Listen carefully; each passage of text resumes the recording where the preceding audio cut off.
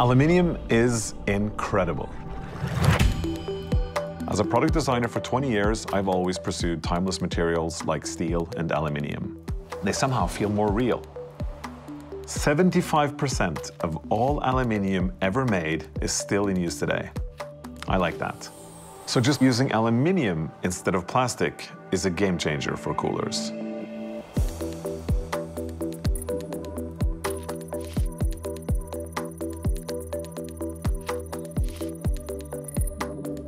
Vacuum insulation is the key to reinventing the cooler, and vacuum insulation is very hard to do. For us, aluminium was the only material that solved all the challenges. No permeability, high conductivity, great strength-to-weight ratio, and deep drawing formability were all key material properties for our technology to succeed. Creating the Oyster cooler from initial ideas to prototypes required testing different alloys and deep drawing techniques.